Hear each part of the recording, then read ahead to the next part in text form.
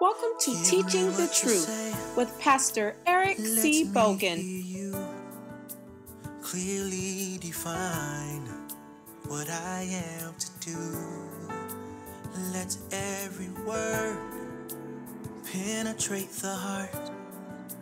Let what is said leave them running to your arms. Use me, Lord. Use me, Lord.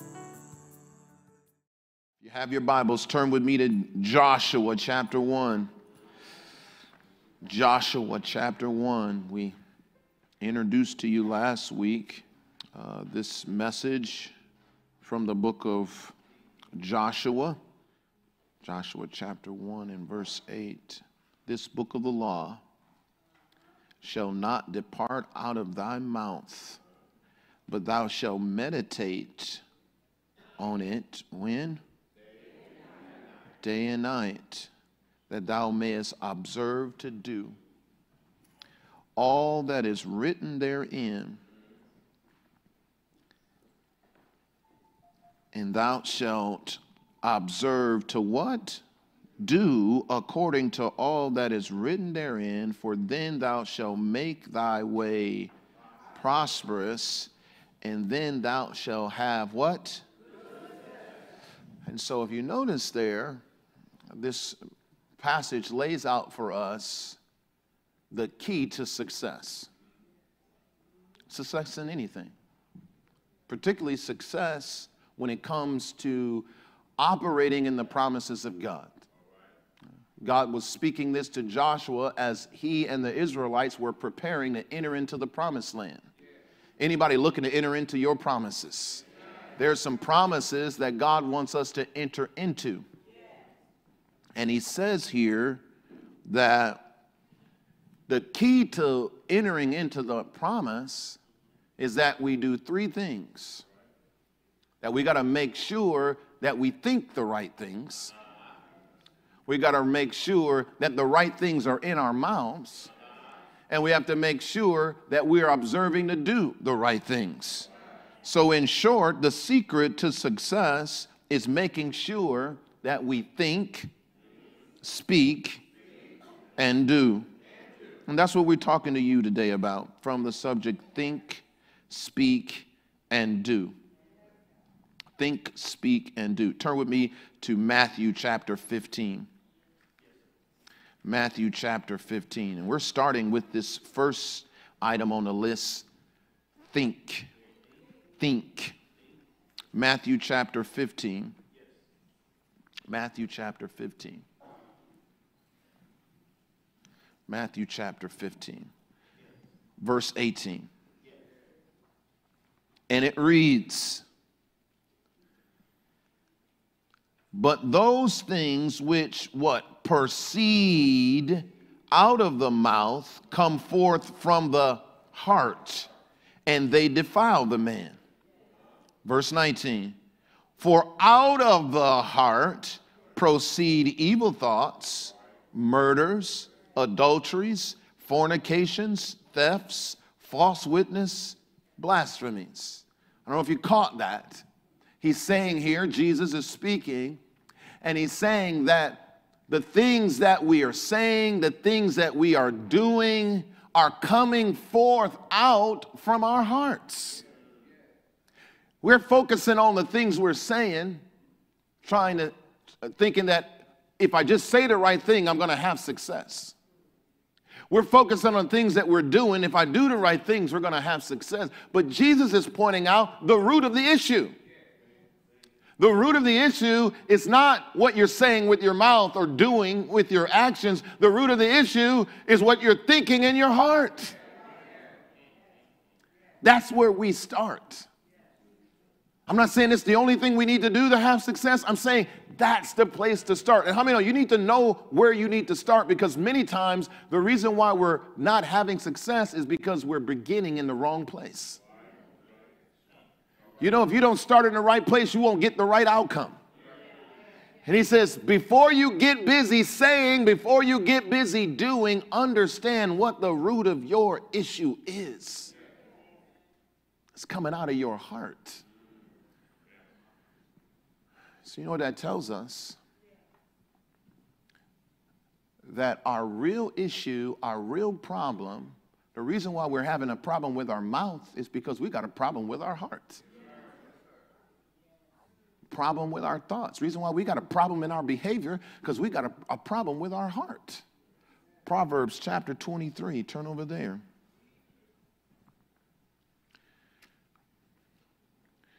What we think with our heart is so important.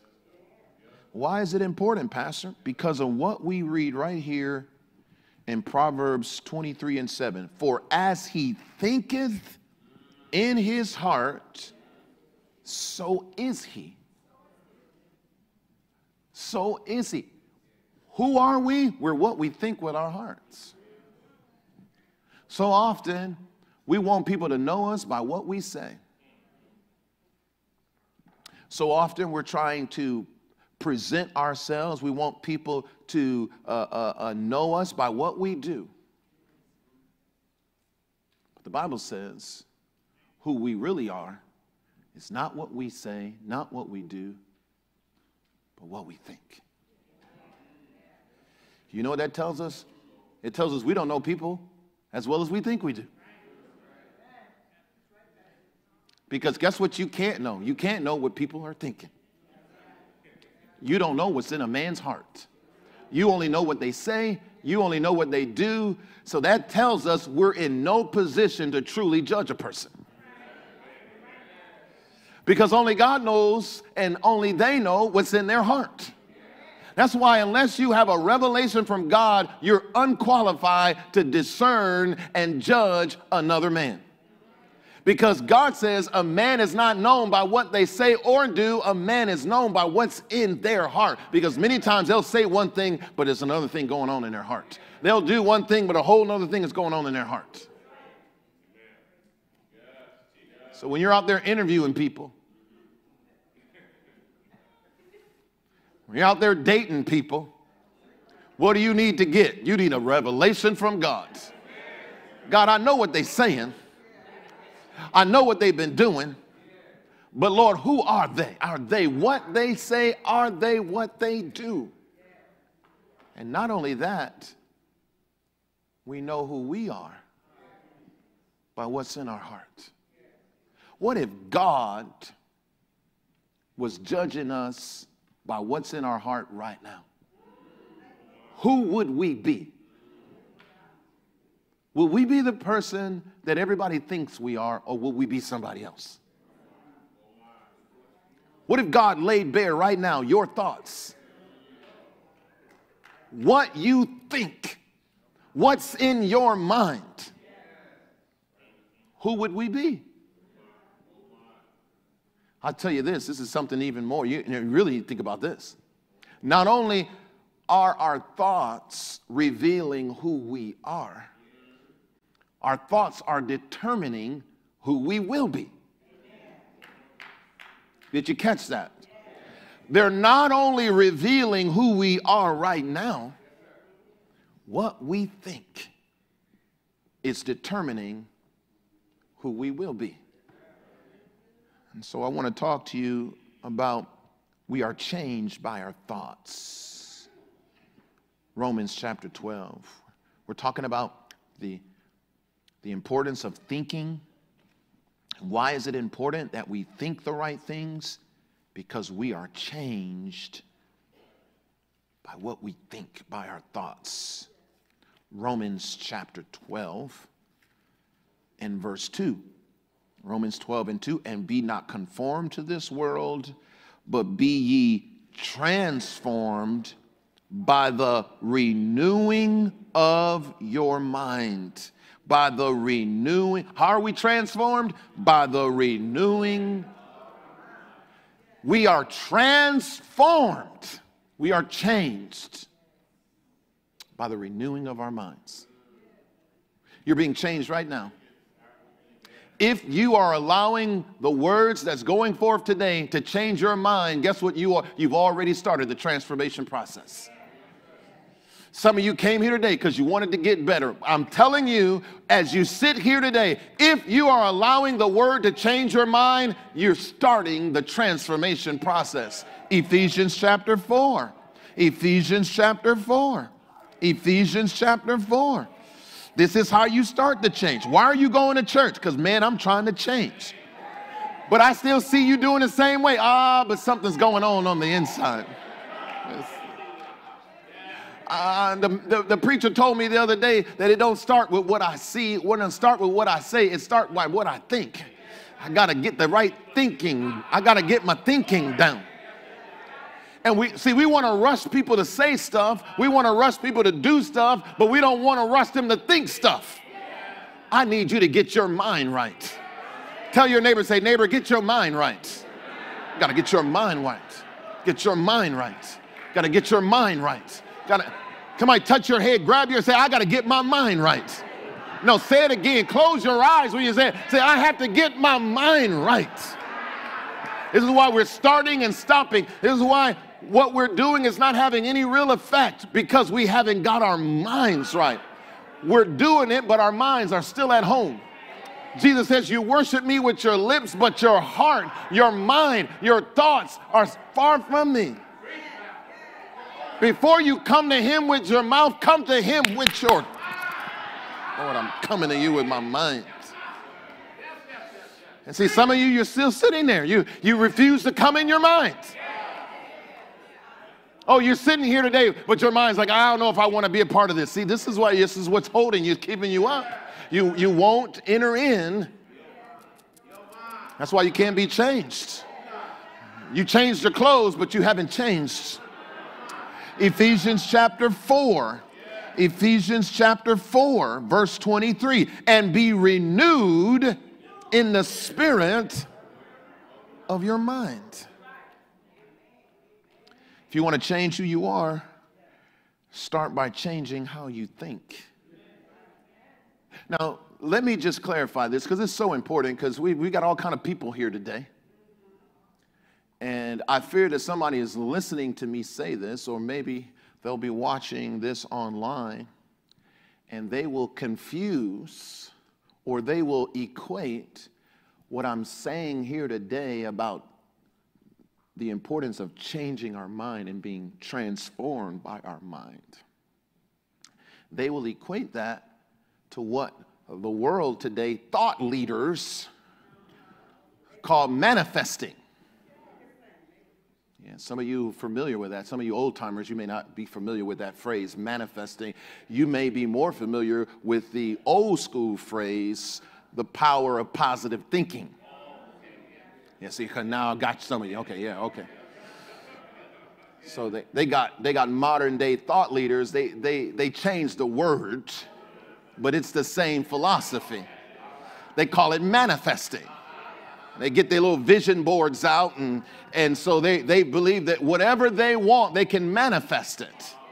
Manifestation or manifesting is a belief, an ideology that believes that you are able to change your reality, change your job, your career, relationships, even the health in your body by thinking the right things. You can manifest your dreams. Whatever you want, manifest it. Put it in front of you every day. Look at it, envision it, think on it, and it will materialize.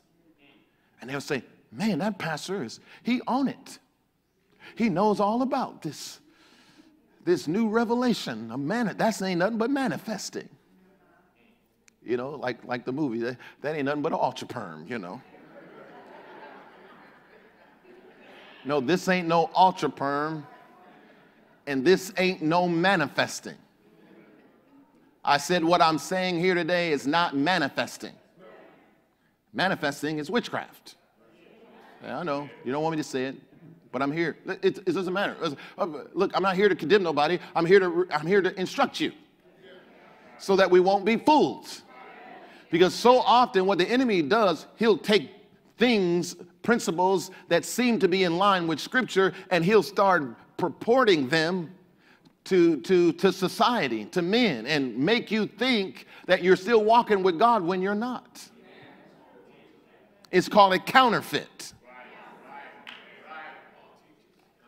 So don't get off into this manifesting, because that's witchcraft. And the reason why I call it witchcraft, not just to be demeaning, it's witchcraft because it's manipulation. The people who purport this ideology will tell you that when you're manifesting, what you actually are doing, you are collaborating with the universe. And when they say the universe, they mean God, because they see God as pantheistic, meaning God is everything. God is not the Father. God is not the Son. God is all things. God is the universe, all creation, the trees, the grass, the flowers, the birds. And God is a force. God is an energy. And since thoughts are energy, if you change your thoughts, you can change the energy, you can change the universe, and you can make it what you want. That's idolatry. That's trying to create your reality by not going to God, by going to some other form, spells, witches, whatever you want to call it. You can call it manifesting, but back in the day, they just went to the witch. But it's trying to get your needs met other than from God. That's called witchcraft and idolatry. So stop trying to get your needs met by people or things other than God. Number two, say two. The other reason why this is witchcraft is because it purports this idea that you're able to manipulate God into giving you what you want. You can't do that. I said you can't do that. You cannot, even if you say, well, I'm not praying to the universe. My vision board has God and has, scriptures on it. But guess what you can't do? You can't go to God and ask him to give you things to satisfy your flesh. Go with me to James chapter 4. You're misunderstanding the whole point of changing your mind. You don't change your mind so you can get what you want. You change your mind so God gets what he wants. There's only one person on this planet that gets to do what he wants and gets to have what he wants, and that's God. And if you want what you want, then you got to want what he wants. When you want what he wants, then you get what you want. Delight yourself in the Lord and he'll give you. Why? Because your desires will match his desires. Because his desires are the only desires that he's manifesting. He's not manifesting your desires. He's not giving you what you want. He's only giving what he wants. But when you want what he wants, he'll give you what you want. He says, if you abide in me and my word abide in you, then when you ask what you will, it will be done. Why? Because I'll be getting what I want, because we're one. See, we're not changing our mind to convince God and manipulate God. We're changing our mind because we've been in opposition to God. And we realize that if we're ever going to have success, our mind's got to match his mind. James chapter 4. So you tell that to your thought leaders when they try to tell you that this is the same thing. It's not the same thing. James chapter 4, verse 3. You ask and receive not. Or you could say you think and you don't get it. Why? Because you ask amiss, you think amiss, that you may consume it. You think God is going to give you things to satisfy your flesh? He is not. He's trying to kill the flesh, not satisfy it. You will never manipulate God into giving you what you want if what you want is just to satisfy some carnal desire. I want to prove to everybody that I'm somebody. That's why you're not going to get it. Because guess what? Say what? You're nobody. And the only person that's somebody is God. The Bible says he called them who were no people, the people of God. So guess what we were before God found us? Nobodies. You were nobody. He wasn't even thinking about you. He had no plan for you. He had no covenant for you. He had no promise to you. He appeared to Abraham and his family. Oh, but God who is rich in mercy. I said, God who is rich in mercy turned from his people and went to a bunch of nobodies and said, do you want to come and join the party? I don't know if I want to receive that. See, this is why you're in opposition. You won't receive God's testimony about you. Romans chapter 1. Now, it's important as we understand this whole idea about being changed by our thoughts, to understand that like our thoughts have the power to change us for the better, our thoughts also have the power to change us for the worse. I need you to hear me on this. Just like thoughts have the power to change you for the better, they have the power to change you for the worse. Romans chapter 1, verse 28. And even as they did not like to retain God in their knowledge or in their thoughts, God gave them up to a reprobate mind to do those things which are not.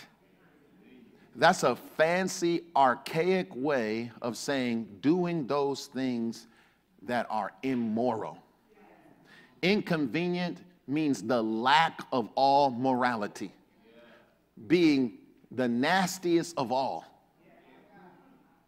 And you can see here, even in our generation, as this generation refuses to retain God in their thoughts, they will think on everything, they will give everything a platform in their mind, but refuse to allow God any space in their mind. And God says, if you don't allow any space for me in my mind, if you abandon me, I'm going to abandon you. And when I abandon you, you're going to be terrible.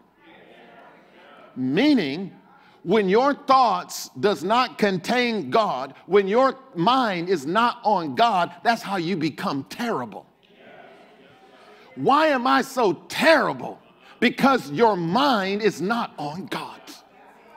See, you think it's because of some addiction or some, weakness towards, I got a weakness for alcohol. I got a weakness for weed. I got a weakness for the opposite sex or the same sex. No. Your real issue is you don't give no place for God in your mind. Because if you allowed space in your mind for God, then he wouldn't let you fall into those weaknesses and immorality. You are doing those things because you're trying to do it without God. You say, I don't need God. I don't want no time for God. Big Mama was trying to invite you to church. I ain't got no time for no church, Grandma. I ain't got no time for that, Grandma. Go on somewhere with that. See, this is why. This is why you're the way you are. Because you said, I don't want God in my mind. So you're becoming corrupted by your thoughts. By your thoughts. Which brings me to my next point. We are also condemned by our thoughts.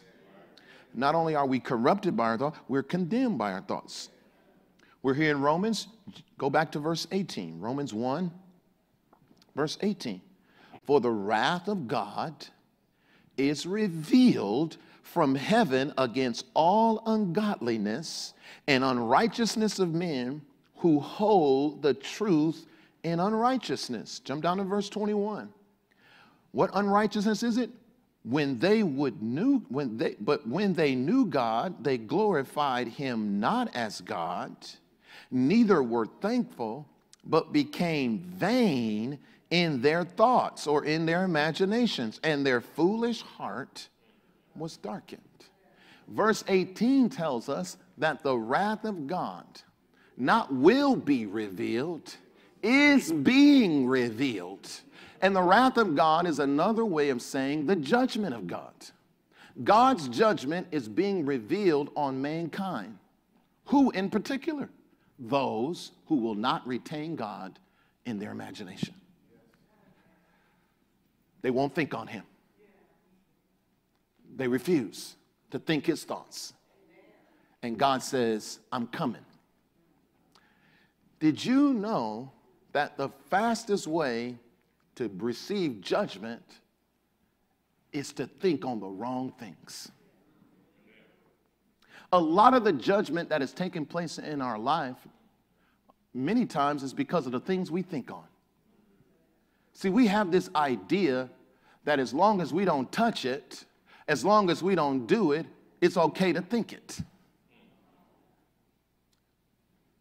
We're thinking about doing all kind of harm, all kind of violence, all kind of evil, all kind of immorality, and we think it's okay to think it but not do it. But God says his judgment is being revealed even when you think it. Turn with me to Proverbs 24. Yeah, see, this is, a lot of times we know, why, Lord? Why, Lord? Because what you've been thinking. We go to him and says, Lord, I didn't do nothing. Yeah, but you thought something. How many had one of those parents that got you because you finna do it? I said, how many had one of them parents that corrected you, not for the stuff you did, they corrected you for stuff you were finna do. You got a backhand. Why did I do? I didn't do nothing. Yeah, you were finna do it. Some of you don't know what finna means. It's fixing, preparing, scheming and weeming, scheming to do it. We were over there like, just wait till she turned her head. That's fixing, that's finna. Finna for short, finna do it. And all you were doing is, you're putting it together in your head. You were fixing it more. You got it. You got it for fixing. God's one of those parents. He gets you for finna doing it.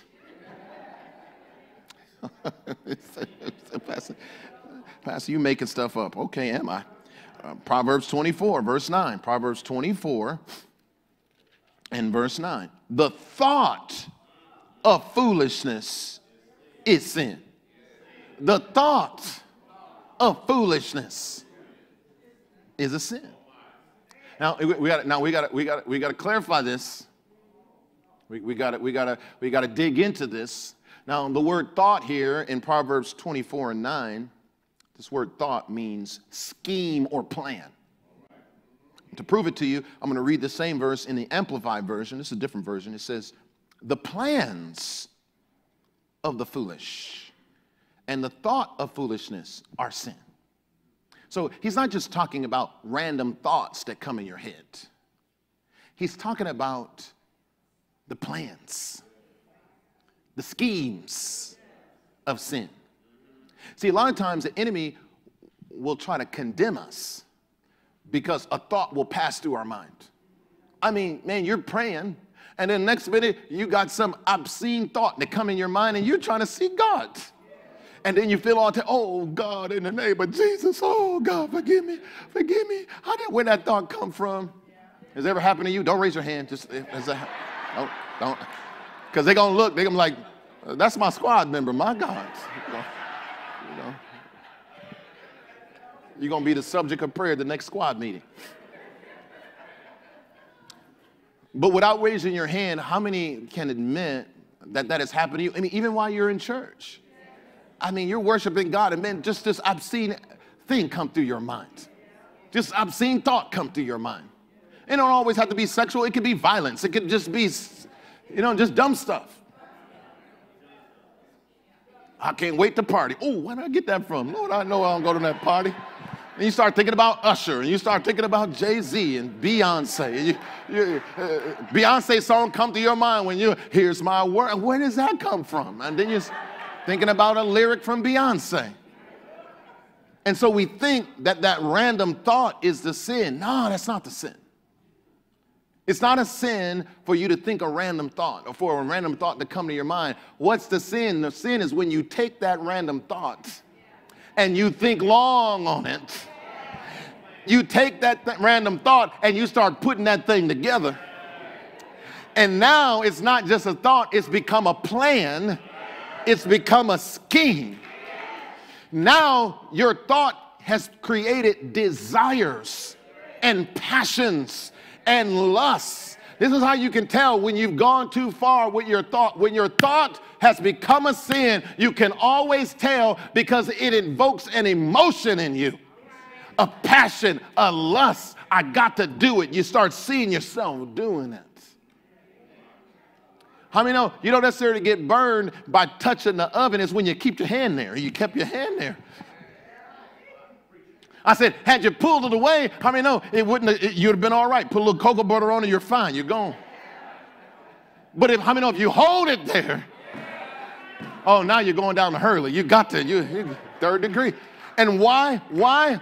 Because it was hot? No, because you kept it there.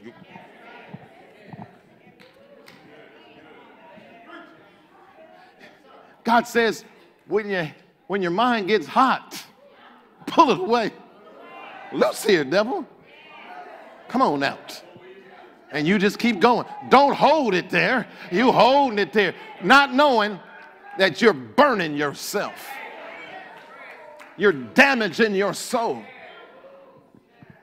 Matthew chapter 5. Am I helping anybody? Let me know if I'm doing any help. Am I helping you? I mean, God's trying to help us here. The devil wants to condemn you. The devil wants you to think that, oh, you're a criminal and you're crazy and you're bipolar and you're schizophrenic. Just because you got a thought in your mind. Now, the sin ain't the thought. The sin is the lust. I'm about to show you. Matthew chapter 5, verse 28. But I say unto you, that whosoever looketh on a woman to lust after her hath committed adultery with her already in his mind, in his thoughts. The heart is the seat of your thoughts, the seat of your emotion. Heart, your thoughts. He says, when you look it on her to lust, the word lust means a passionate desire. And it doesn't just have to be sexual, as I said. A lot of times we think that the only thing we can't, lust after, or the only thing we can lust after is sexual.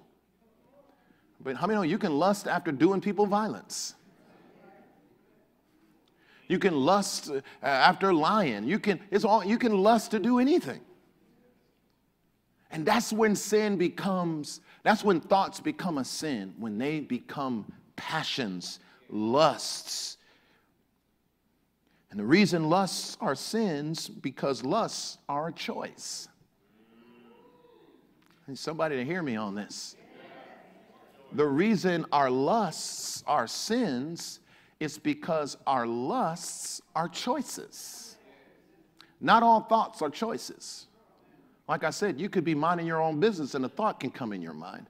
Not all thoughts are choices, but lust is always a choice.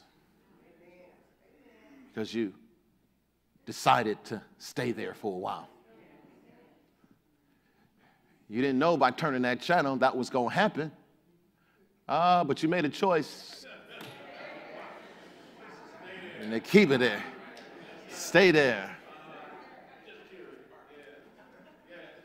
Their hands go up and they stay there. And they stay there.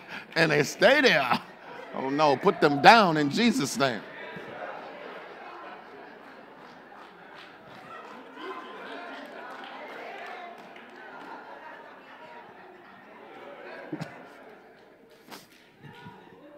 They stay there. You got to pull them down.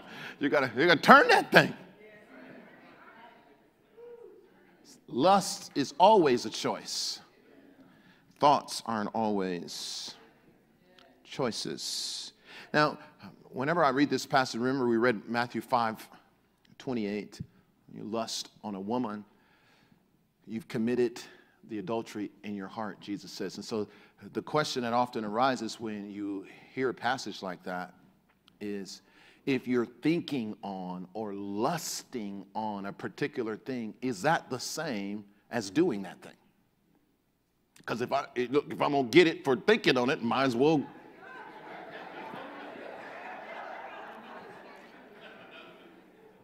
Remember when we were teenagers and you knew curfew was gone, you might as well, I'm going to get B.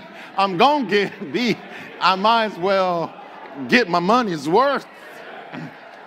Because it's going to be the same whether I come in at 1 or 2. It's going to happen. It's going to happen. It's going to happen. How many know that 30 minutes ain't going to change? That hour ain't going to change. It's still coming down. And so we think that. We think, man, if I thought about cussing them out, might as well go ahead, get my money's worth. Get my money's worth. Because Jesus says it's the same. No, he didn't say it's the same. You assumed it's the same. He didn't say it's the same. I mean, when you lust on things in your mind, you're sinning against God because only God can see it. You're his temple. You put that stuff up in his temple. But when you do it, now you've sinned against man. Now you sinned against God and man. Now you've got two people to pay back. Huh? So doing it isn't the same as, thinking it isn't the same as doing it. However, there are consequences to thinking it, just like there are consequences to doing it. Isaiah 55, that's the point. That's the point. The point is there are consequences. Don't think just because you thought it, there are no consequences. No, there are consequences to thinking it, just like there are consequences to committing sin. It's not the same as committing it, but you can still go to jail. Amen. Hallelujah. Attempting to kill somebody ain't the same as killing somebody, but you can still, you're going to jail now. Isaiah 55, verse 7. Isaiah 55, verse 7. Let the wicked forsake his way, and the unrighteous man his thoughts. Let him return to the Lord, and he will have mercy on him, and to our God, for he will abundantly pardon. Notice what just happened. The prescription he gives for those who commit sin is the same prescription he gives to those who think it. So you know what we got to do? We got to start treating our sinful thoughts like our sinful actions. Just like we would ask God to forgive us for a sinful act, we need to ask God, Lord, forgive me for the imaginations of my heart. A lot of times we'll go by and we'll think all kind of things and we don't even pause to ask God, Lord, have mercy, forgive me, Lord. You ought not do that, because I'm telling you, the wrath of God is being revealed not just by what he sees, by what we're thinking on. Amen. We got to treat it the same. Now he says here in verse 7, he says, forsake your thoughts. Don't just ask God to forgive your thoughts. Leave them. Forsake them. Stop thinking on them. Well, that's easier said than done, preacher. How do we do that? Glad you asked. Go back to Matthew chapter 5. How do you stop thinking on these things once you start thinking on them? You know how you stop thinking on them? Yeah, we say, you need to stop thinking on that. I'm trying. Huh? Anybody tried to forgive somebody but was struggling? You just couldn't stop thinking about what they did to you. How they borrowed your lawnmower and wouldn't bring it back. Matter of fact, your kids had toys and they kicking their toys. I'm mowing my lawn with my lawnmower. How do you stop thinking on it? How do you forsake your thoughts? Remember this, saints. Remember this. Sometimes the way to forsake an evil deed or an evil thought, you got to get rid of the source. You see? You want to stop doing evil? You want to stop thinking on evil? You got to get rid of the source that motivated and tempted you to do it. You got to get rid of the source. Matthew 5 and 29. Matthew 5 and 29. If your right eye offend thee, do what? Pluck it out and cast it from thee. For it is profitable for thee that one member should perish and not your whole body cast into hell. Now, Jesus doesn't mean this literally. Don't go around poking your eyes out. Right? But he's trying to get us to understand that if the problem, you got a problem looking on stuff, get rid of the source. Amen. Right? Sometimes we got to get rid of some of these subscriptions to keep from watching them at 2 in the morning.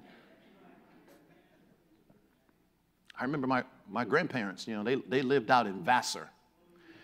And back in the 80s, Vassar didn't have cable. Comcast didn't go out that way. You had to get satellite to be out there. Of course, my grandparents were too sanctified to ever get satellite or cable. So when we went out there, the only thing was out there is news and snow. And even when the news came on, you couldn't hardly see it without the hanger and the... So guess what? When you went out there, you stayed out of a lot of trouble by default. Just because you couldn't find any trouble. And because the house is out there, I mean, the next neighbor was, my God, it was no kids out there. There was nothing out there. So you couldn't do any damage because there was nothing to be found. And I mean, that's how sometimes we got to do in order to keep ourselves from evil and thinking on evil. You got to get rid of the source. Turn off social media. Start deleting some of these subscriptions. Start unfollowing, because these folks, it just start popping up on your page. I mean, their nastiness will get on your page.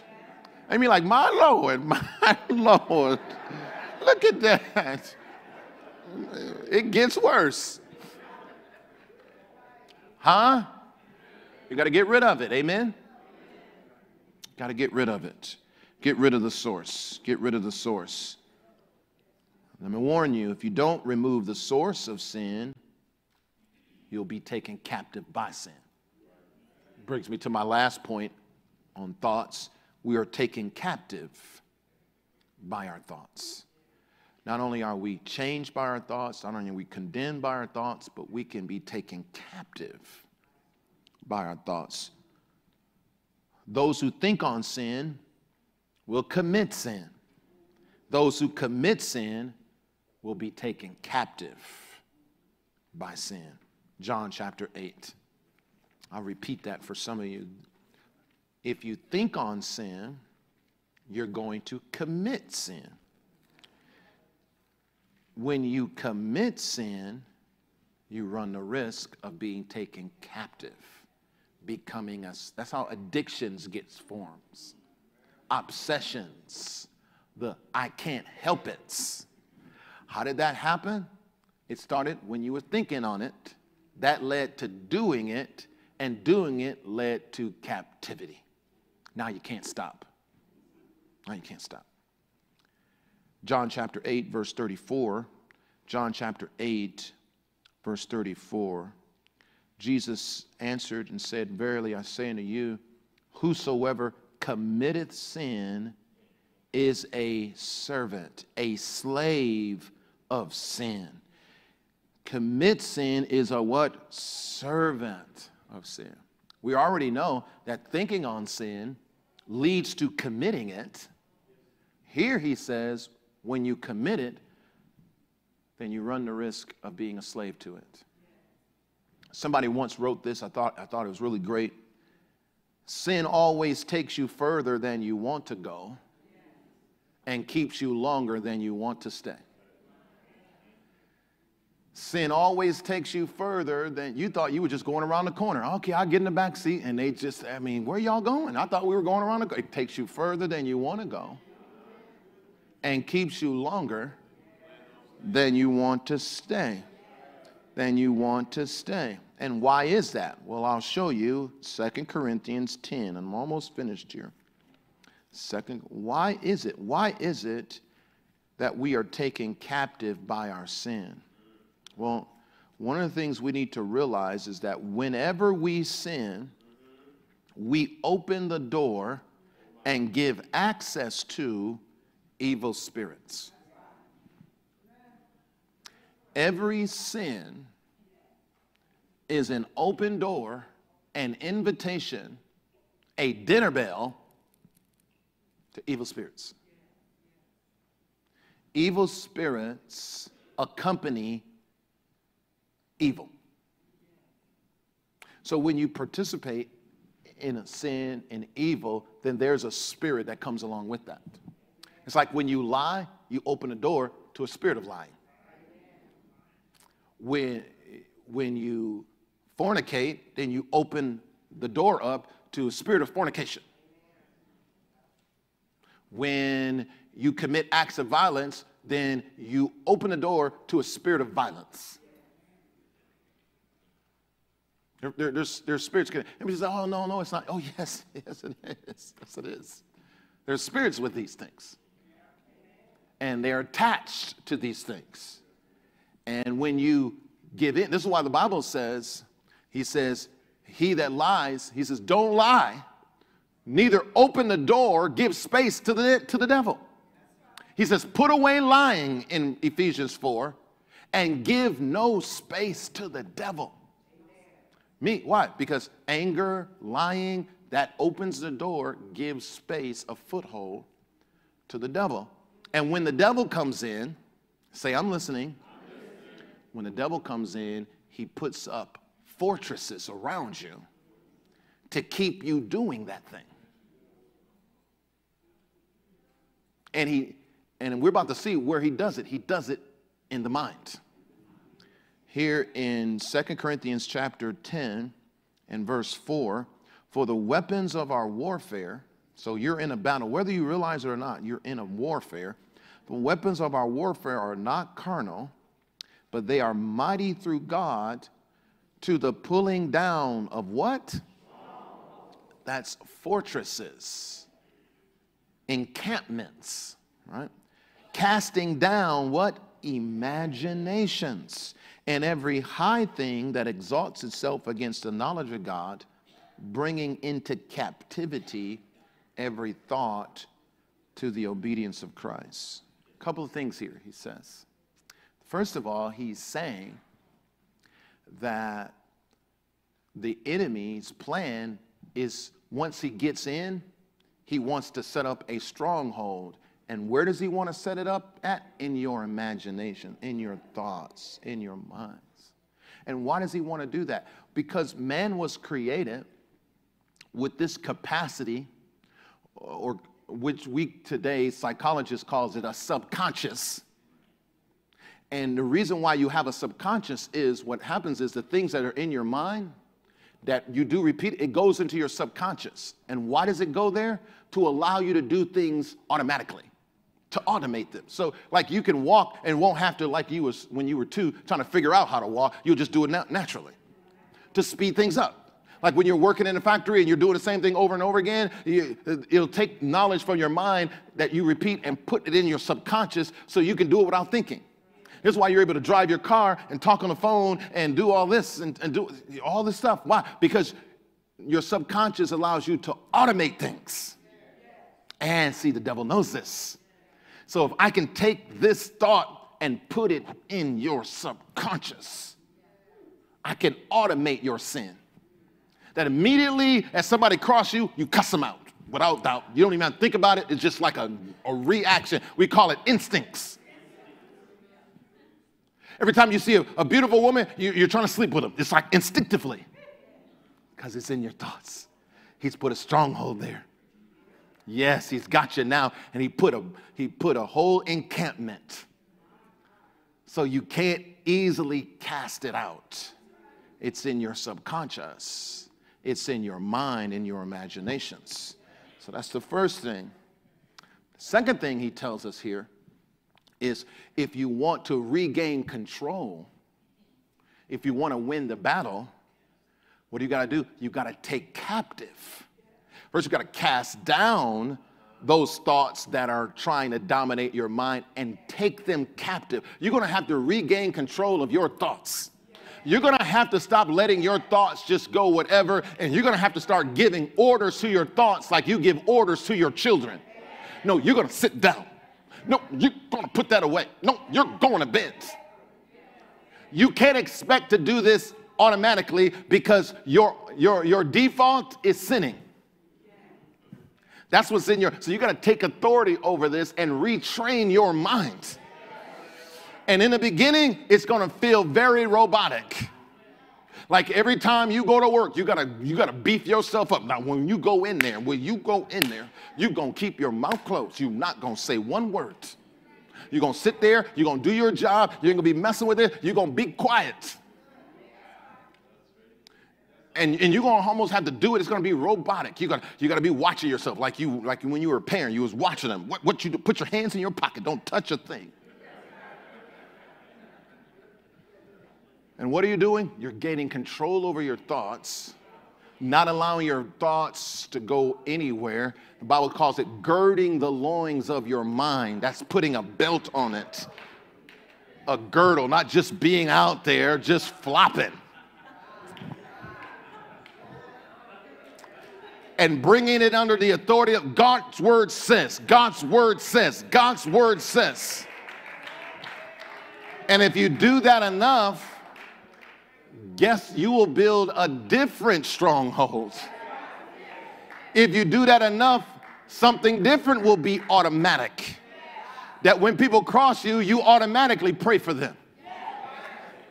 When they step on your feet, you automatically forgive them. Oh, you ever meet people like this? It's like you can't even get them to be mad. It's like they automatically, because they've trained themselves. You should try it. Somebody say, it starts here in my mind. It starts here in my mind. You got to think on these things. He says in Philippians, whatever thing is true, whatever is honest, whatever is good report, think on these things. You know what? And I read this somewhere. Psychologists say, and I'm one to always quote psychologists, but I think they got it right here.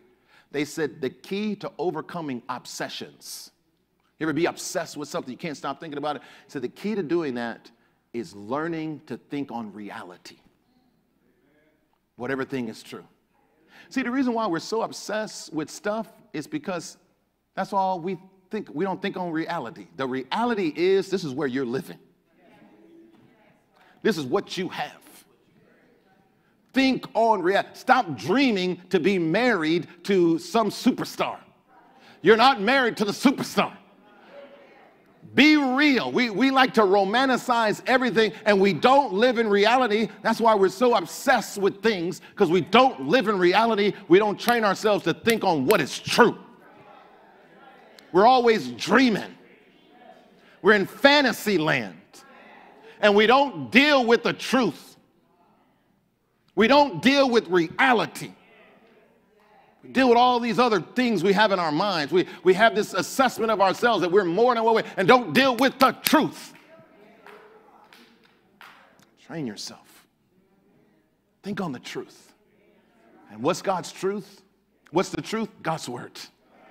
Lord, what did you say? It's not even what we see, it's what God says. Amen? Stand on your feet today. Hallelujah. How many realize we got work to do? And that it starts right in our minds, right between our ears. I want you to get a hold of that, believer. Let's get to the root of the issue. Before we run out here and start making these great promises, that from now on, I'm not going to do this. From now on, I'm not going to say this. How about we start? From now on, I'm not going to think this. From now on, I'm going to think on this. Let's get to the root of it. Let's not skip over this step. This entire week, I want us praying about our minds. Even when our actions aren't changed, even before we start changing our speech, this week I want us focused on one thing. Not on what we say, not on what we do. but on what we think.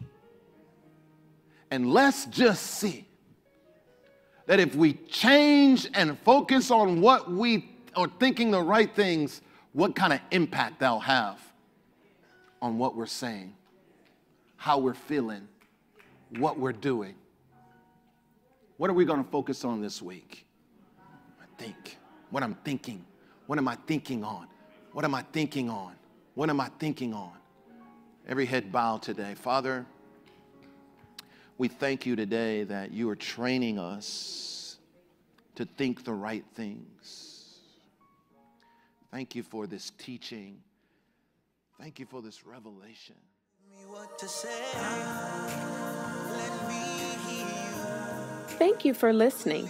If this teaching has been a blessing to you and you'd like to partner with our ministry to share the message of Jesus Christ, please visit our website at www.hmclive.org and click the donate button. If you're in our area, we invite you to join us at 4317 Lippincott Boulevard, Burton, Michigan, 48519. Harris Memorial Church of God in Christ, teaching the truth and showing the love. Use me, Lord.